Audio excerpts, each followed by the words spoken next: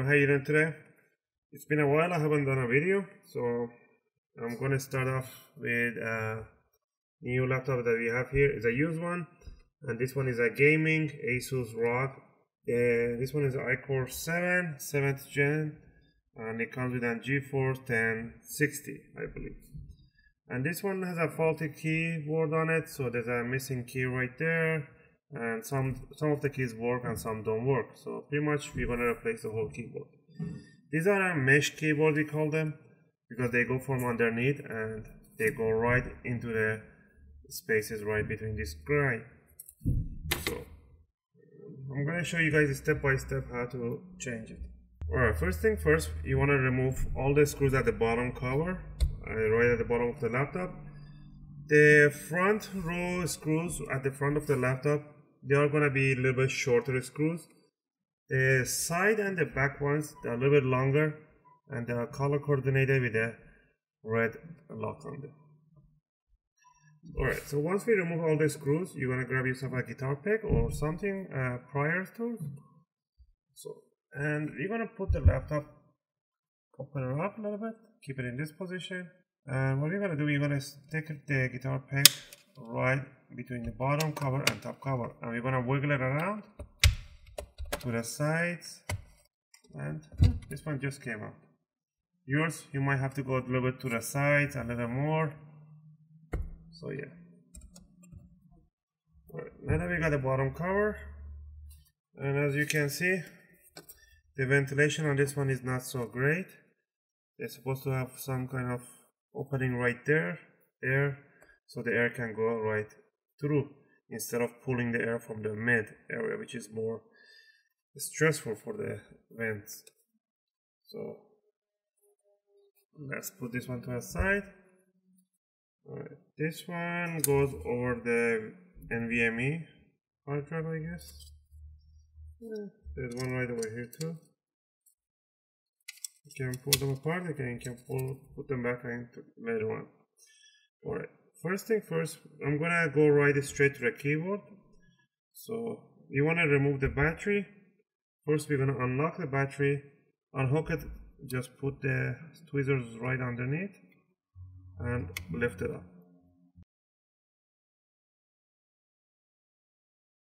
Now we're gonna remove one screw, 2, 3, 4 screws in front of the battery.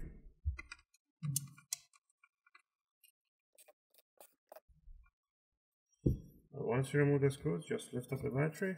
Next, let's do the easy ones. We're going to unhook the ribbon cable for the keyboard. Right there, lift up the lock and pull out the ribbon cable.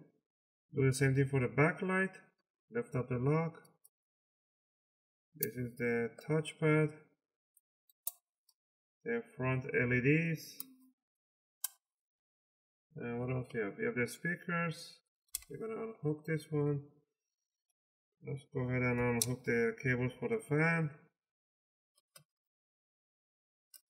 cables. Also, we're going to remove the LCD cable right over here. Just pull up this flat thing right here, straight out. And we want to unhook it from here.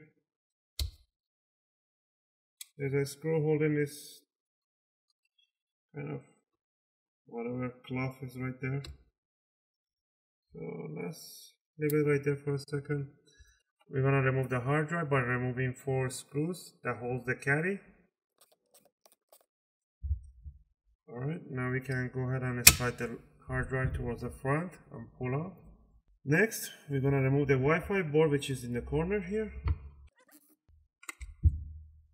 And just pull out in 45 degrees.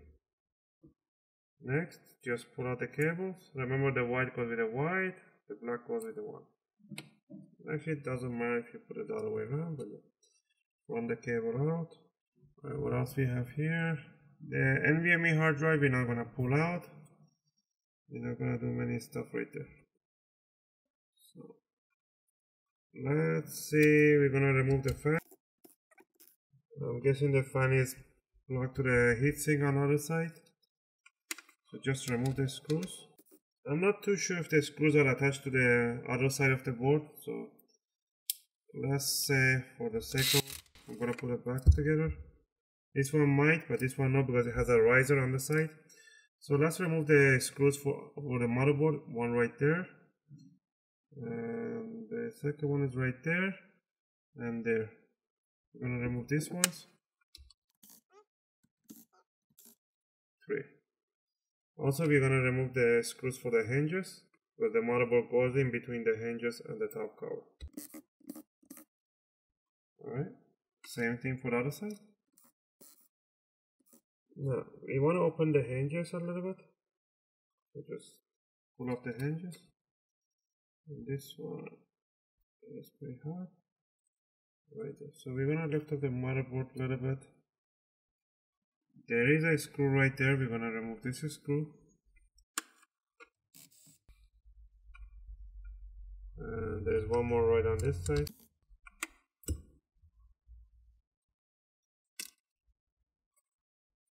So yeah.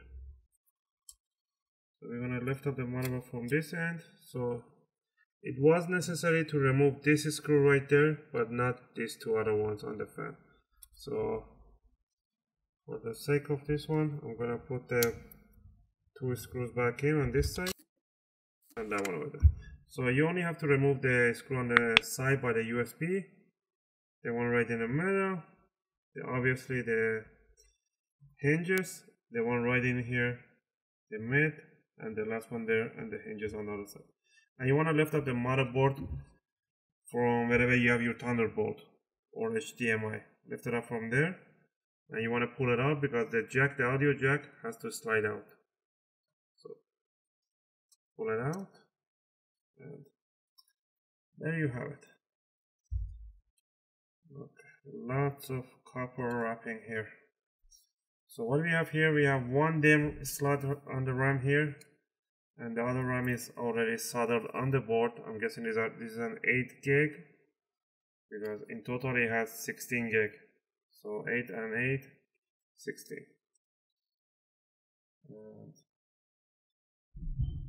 Alright, let's put the motherboard to the side. I'm gonna make another video based on the motherboard. Alright, now we have the keyboard right down here. So what do you want to do? You want to lift up this black cover.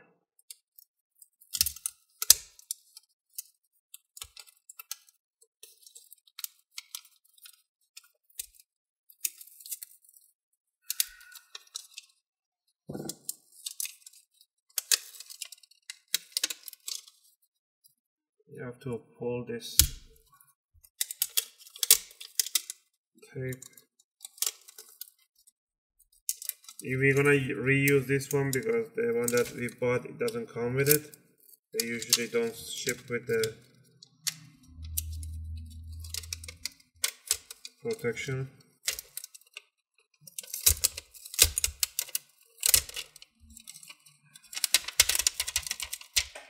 Alright, so put this to a side. We got one more stuff to remove. Just lift up this side here. Again, this is copper tape right here. Lift up the hinges.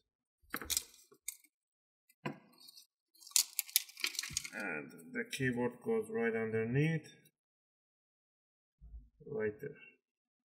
In order to get to the keyboard, we still have to remove this metal plate right on top.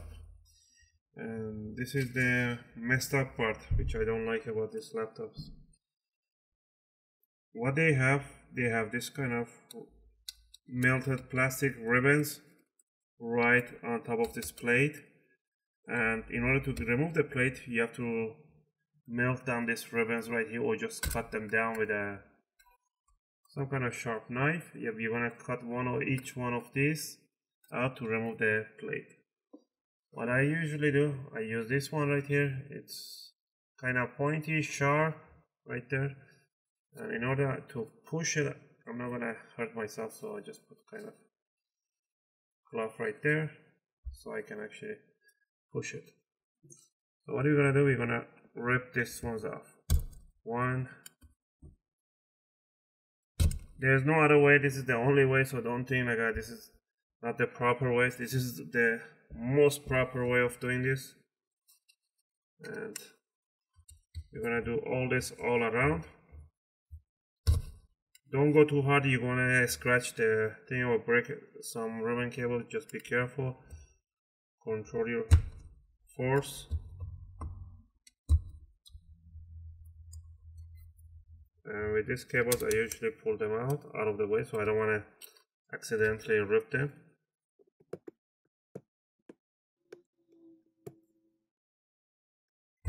There's ones right there too, so they're everywhere. I don't know, if you get a MacBook, the only thing I like about the MacBook keyboard, they have the same style, a mesh one, but they have actual screws. They have like a 20-30 screws to put back, and so putting it back is much more easier on those.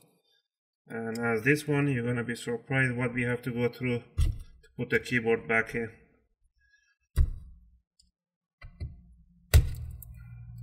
I'll call this the taking part off is really easy. Putting it back part, it's kind of pain. So we're gonna rip this paper. We're gonna put it back in after once we're done.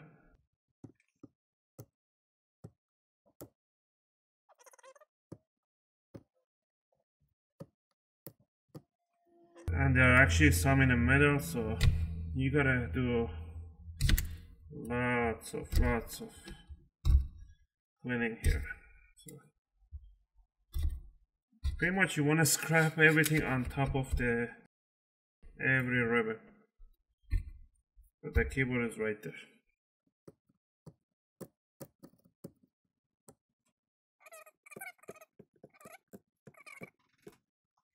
We're gonna continue doing this one. I might have to fast forward this part, so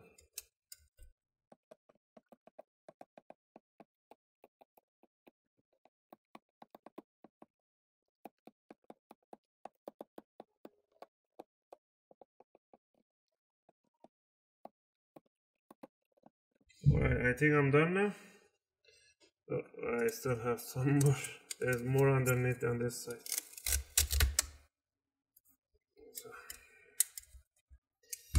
And always when you finish, you think you're done, you just begin.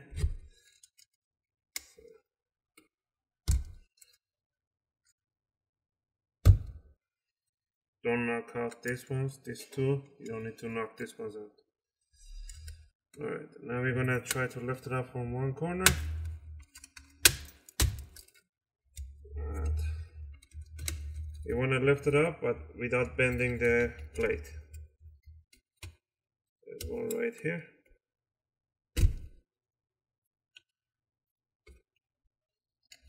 So let's see if we missed any. I believe there's one missed one somewhere.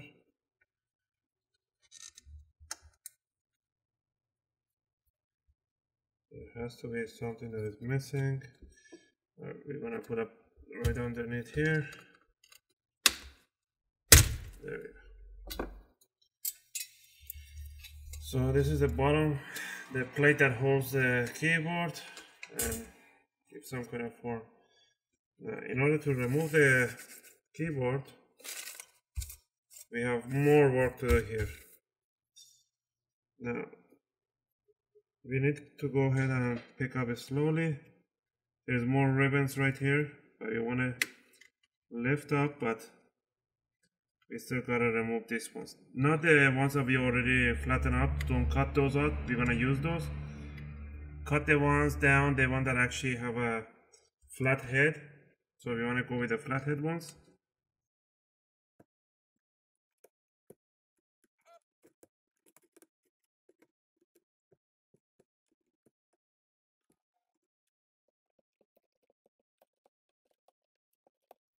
Alright, now we have the keyboard out.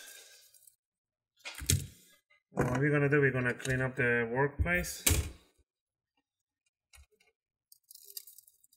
Because this is why we call mesh keyboard, because these ones, the new keyboard has to go from underneath on top. And those things that we've been pulling out are these ribbons right here. And we're not gonna be able to put every ribbon, so it's gonna be sometimes you're not gonna feel unevenly, so there's nothing you can do about it. It's just a product that you purchased. We're gonna try to fix it as much as we can. We wanna make sure everything is aligned. As you can see, the original one has a longer cable and this one has a way shorter cable. And I'm guessing it's okay. It should reach to where it's supposed to be. So I'm not too worried about that. Even the keyboard, but the keyboard is longer, so they give you a longer on keyboard and they give you shorter on a LED backlight. Anyway, so we're gonna set the keyboard down in the mesh in its place. Make sure it's nice and tight in there. For now, I'm gonna remove the screen on the bottom. So we're gonna push the corners, sorry, all the ones that we can actually get in. I'm actually using my other finger to push from the other side, right in between these lines, between the buttons. Because you want to get all those plastics right through the holes. Alright, that should be all. So we got the new keyboard here, and if you look, some of the keys are really nice and bumpy outside and some are really sitting flush with the cover. So that's why we need to fix this once. And now the hard part is we have to find a plastic rod to melt back again on these plastics, because if we don't have extra plastic, there's nothing to reach. Hard to explain. We're gonna put the top cover.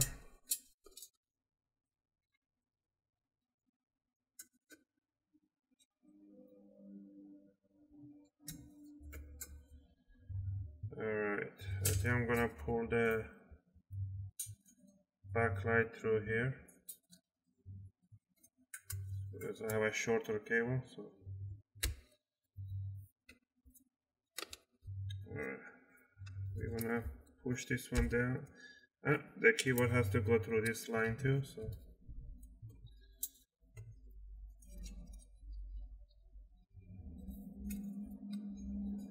right there.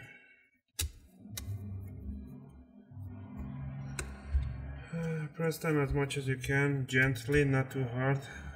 Hold this.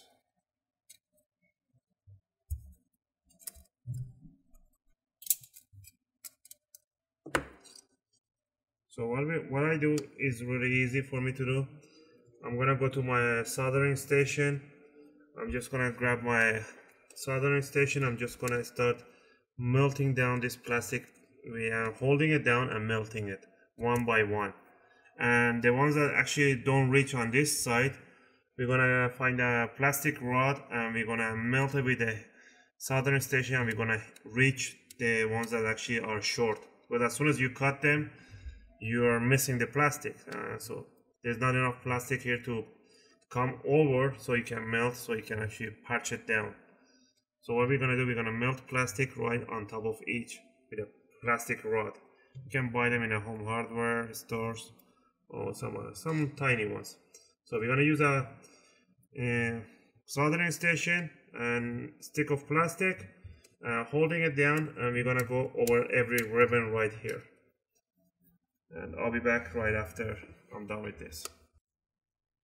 Alright, now that we put back the plate, I melted some plastic, black one and white one with a plastic rod, and I put back again the base on. So because of the motherboard is gonna grab from this base, and this base is gonna grab from the keyboard, let's call it, and in some corners it's gonna grab from the screws. But what can I do? You can make it better.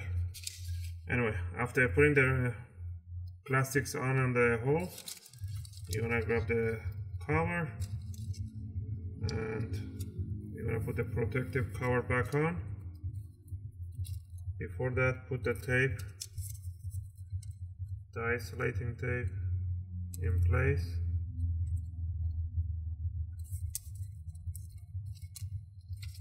Pull the jack.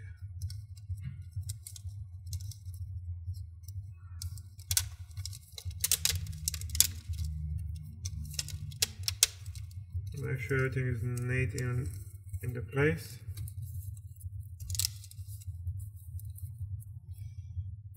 The tape on this side.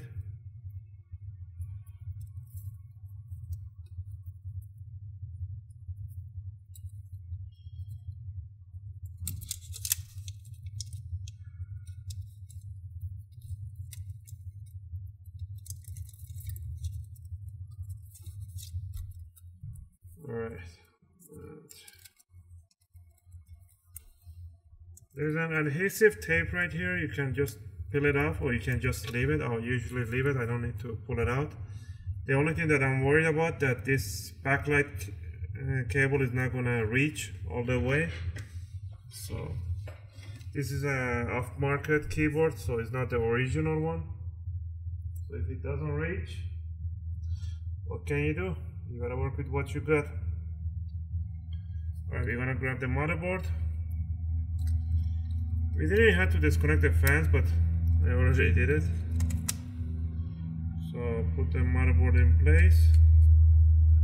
Remember, this side, the audio jack side goes down first. Pull the cables underneath the speakers. Just slightly put it on. It will reach just fine. I thought it was really far, but no. Actually, I get extra already. So make sure everything is in place. The keyboard we could use to bend it inward and then bring it up, because I'm gonna have like a large portion on this side.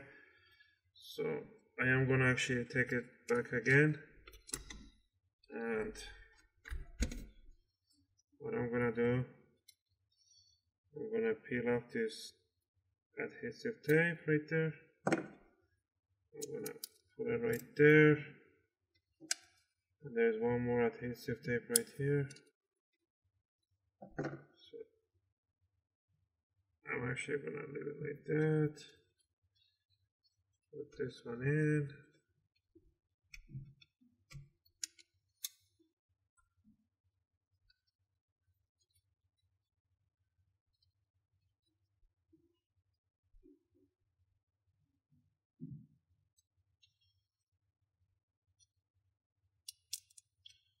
I'm gonna put the keyboard in, and then I'm gonna just press down on this side so the tape will stay at the correct size, so I don't have extra coming down that way.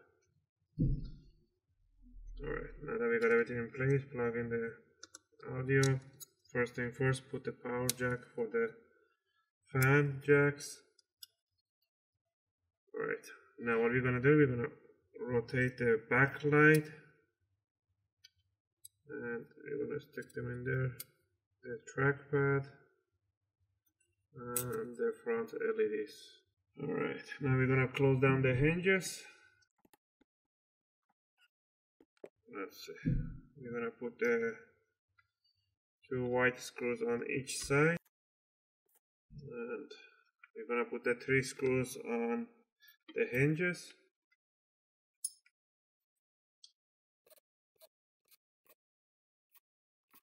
Alright, and the middle screw, this one is gonna cover the flex cable cloth right there. And then we're gonna plug in the LCD cable jack.